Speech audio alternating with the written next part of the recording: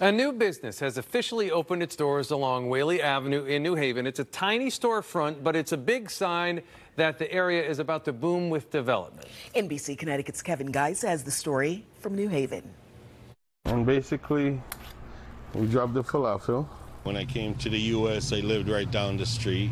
I lived on Whaley Avenue most of my life. Eddie Eckhouse says though he was born in Israel's West Bank, he's New Haven through and through. This is my neighborhood, basically. A graduate of Wilbercross High, he's lived in New Haven since he was 10. His new storefront, Leah's Falafel House, bringing tastes of home to the Elm City. It's just something I guess I was cursed with, you know?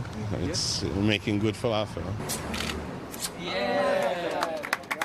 City and business leaders joined Eckhouse Wednesday for an official ribbon cutting. They say, though small, Leah's is a signal of economic development on the Whaley Avenue corridor. We'd like to have a lot more personal mom-pop type businesses that make it a very walkable district. Alan McCollum with the Whaley Avenue Special Services District says businesses like this are what they're trying to attract. The corridor is also part of a multi-million-dollar rapid transit upgrade and $7 million 55-unit housing project. All signals officials say Whaley Avenue is on the upswing. Working with the city very hard to make sure that it's always safe, always clean, and a place that you all always want to come.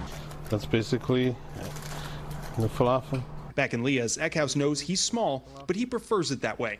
That's why our menu is not that big, so we could be the best at what we do. And he plans to continue to offer the best long into the future. We'll keep serving you the best falafel we can. In New Haven, Kevin Geis, NBC Connecticut News.